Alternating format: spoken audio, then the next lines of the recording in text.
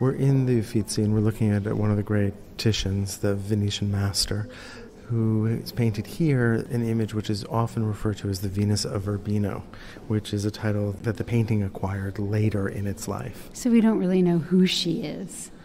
Right, and there's not much to convey the idea that she's a Venus except that she's nude. It seems to be a protective title that makes it acceptable subject matter. Which was often the case in the history of art after this, that one could look at an image of a nude woman and think about ideas of beauty, safe from a sense of improper looking, by understanding the figure as Venus instead of a nude woman.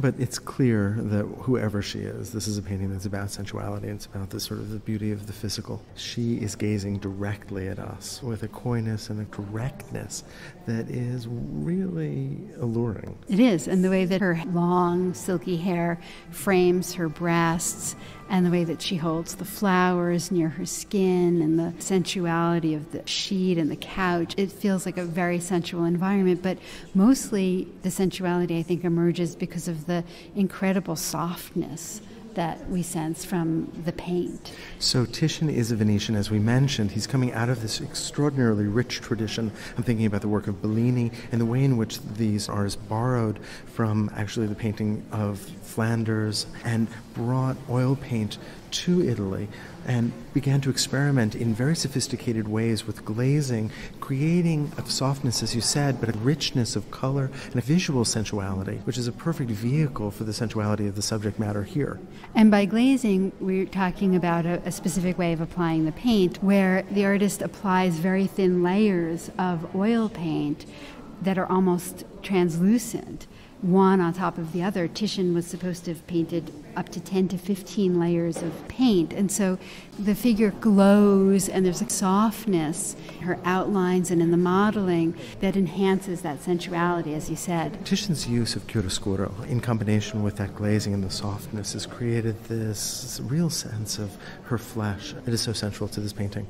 We have also Titian setting up this tradition of the reclining nude that will be the given for virtually the rest of Western art history. We can certainly think of Manet and lots of people in between. She is creating a kind of soft diagonal, a kind of curve that moves from the upper left to the lower right of the canvas, propped up by pillows. The canvas itself is divided in two, with a scene taking place in the background, so our eye moves down her body and then to the background. And those figures in the background on the right really balance the mass of her body on the left without distracting from it, because they are in the distance. And so it's a really successful composition. And like so many other artists later who are going to paint the female nude, there is a little bit of playing fast and loose with human anatomy here. Her torso is too long. Her feet are tiny. It's true, her feet are tiny. I hadn't noticed that before.